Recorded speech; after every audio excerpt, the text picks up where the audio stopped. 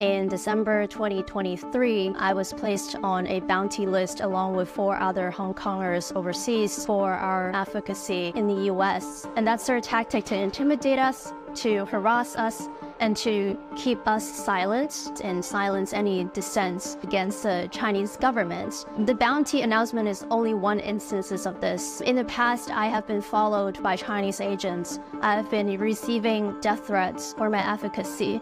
Same thing happening to other activists. Their families were questioned, they were harassed and interrogated, and they were tortured while they were detained.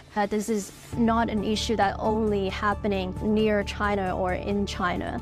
It's happening to the world. And the CCP has been implanting many of their influence in different sectors all across America. Again, with Chinese outposts, with their campaign, their lobbying efforts on the Hill, all these things are affecting American policy. Chinese influence is all around us. It's going to get worse. And the problem with Hong Kong right now is only a small instance, but it's big enough to tell everyone about their efforts to crush democracy and freedom.